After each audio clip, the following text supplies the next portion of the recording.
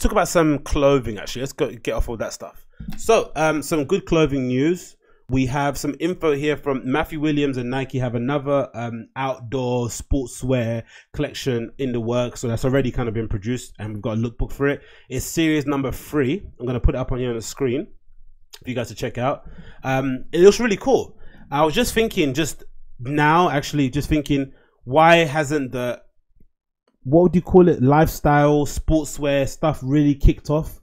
There was a big drive for it, I think, a few years ago, maybe during the whole Undercover and Nike collab times, but it never seems to kind of really go anywhere. I think the leisure wear segment of the industry has really kind of blown up. I think there's loads of girls out there that do what they do, Soul Cycle and yoga and all that sort of stuff, who've kind of taken that kind of leisure athletic wear to the next level. But I think anything concerning running, outdoors, cross country, even CrossFit, for that kind of stuff, workout hasn't really kind of permeated pop culture. I'm not sure why that is.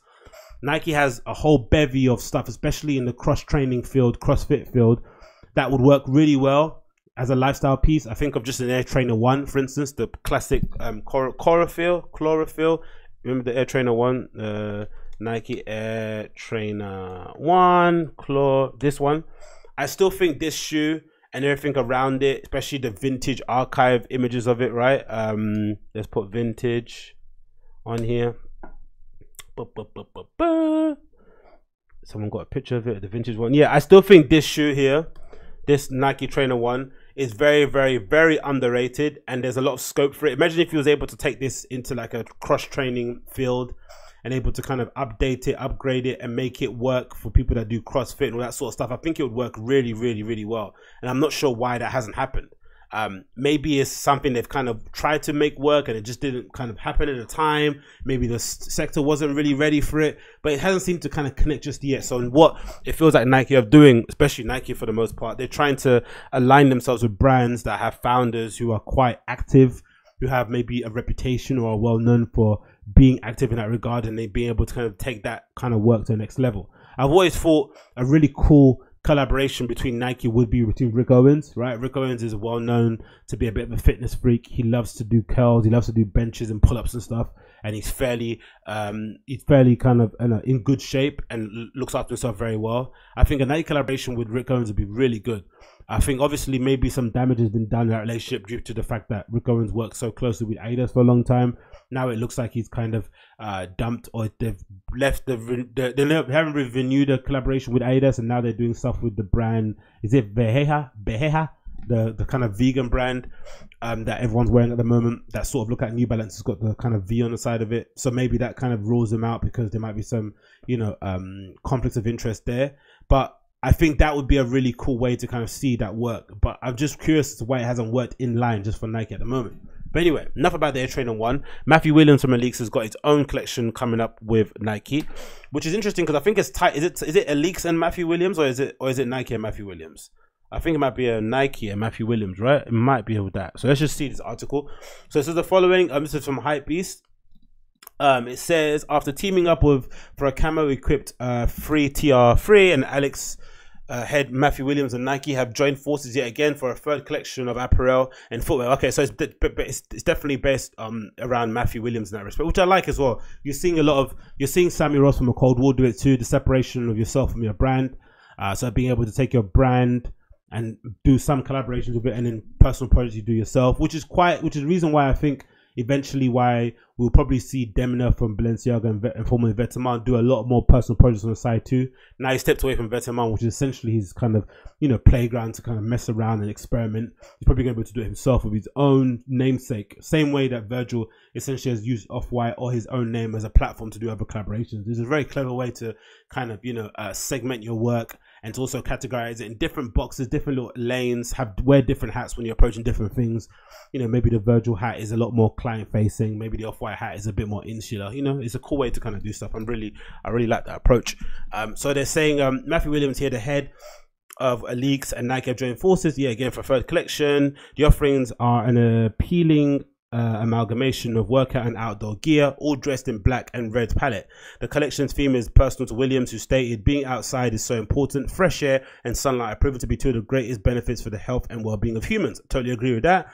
Men's garments include an oversized down parka with internal pockets, Sherpa fleece, water repellent jackets, and a layered short, which is going to be perfect for this weather. Accessories offered consist of Williams' signature chest rigs, branded underwear. Most pieces offer adjustable elements as well. Each individual expresses his or her own unique sense of style in different ways. Williams said, "That's why I love about clothing in general, whether it's fashion or sportswear. I find that there are so many athletes that have an amazing and inspiring sense of style," which I definitely agree with. Let's see some of the pieces here. In this main header image, we have a picture of somebody wearing a red jacket, nice hue, sort of like a blood red, and a chest rig with the huge Nike swoosh emblazoned on the front, which I'm not a fan of. Too much big logos in that one. I like the long parka that these guys are wearing in this picture as well. It looks very interesting. Next picture, we've got a sort, is that a pouch hanging up the side of the trousers with some cool trainers, leggings and stuff, which I would wear the hell out of everything in this picture.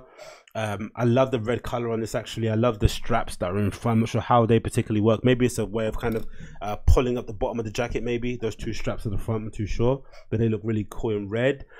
Again, loads of really amazing details on the pants. I think they're little like mesh pockets or something on the side. Are those heat press zips or whatever they're called, heat sealed zips with no seam on them. They look really cool. I like the long jacket. I kind of like now. It's kind of the Arsene Wenger sort of style jacket. The long down jacket that goes just past your knees.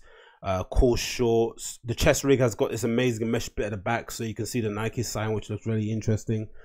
I wonder how that is to run with, the chest rig, especially if you've got your phone and stuff inside it. Will it be bouncing around, or is there sort of like a little pouch that you can sort of like, you know, slip your phone in and it kind of stays in one place? That's the thing that I'm kind of worried about if I used to get that chest rig. There's some sunglasses involved too, which looks really cool. I'm assuming the shoes are going to work well outdoors as well. We've got an appearance from that celebrity trainer right there, the black guy on the left. I think so. The trainers are very interesting. I'm not very familiar with this model. Maybe it's a model again that Nike are trying to introduce to the market, and they don't really know how to introduce it properly. So the best way to do it, you know, collaborate with a brand like ALYX or someone like Matthew Williams. He puts that brand endorsement in it. That thing sells like hotcakes, and you kind of reissue it as a GR. The same thing they did with the Nike Reacts 87s and stuff.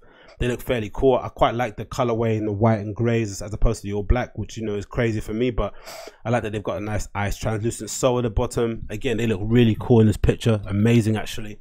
I'm a big fan of all of it. It looks really, really nice. I'm not sure when this is going to come out, but this is really, really cool. Again, I'm just surprised why this hasn't taken off as big as it should have nowadays, especially with the loads of people within the streetwear or the fashion scene being hardened enthusiasts for working out and stuff. I'm surprised why some people haven't necessarily taken this, especially, you know, some people, because I'm not very picky about what I wear when I go to the gym. I tend to just to wear whatever I have, but some people are. They really care about their outfits, what kind of leggings and tights they have, what kind of compression tops they have, socks, all that stuff. So this would be the perfect thing to use. But maybe it's just a bit above people's price bracket. I'm not too sure it is. It probably is the same thing, same amount of prices you pay if you were going to buy Under Armour and Nike stuff anyway. But yeah, interesting to see how this does actually as a collection in the stores. I think it's probably a lot better than actually the camo stuff that they did previously. I quite like this. The red and black looks really nice. Again, those shoes are really nice. What model is that? I don't know what model shoe that is. What is that? It's probably available somewhere. But yes, available December 5th. We've got some different slides of the shoe. The trainer itself, it looks really nice. Kind of reminds me of like an updated Footscape. It's got some 3M bits and pieces on it too, which is going to be cool for this weather. A real chunky, beefy sole. Sort of like moon boots. I like it, man. They sort of remind me of some Kobe's or something, right? A little bit in that regard. Again, some really cool pieces here. I'm a fan of it all. It's going to be out December the 5th. Check it out, all your local ALYX retailers, I'm assuming, right? Yeah, probably. So check it out if you're that way inclined.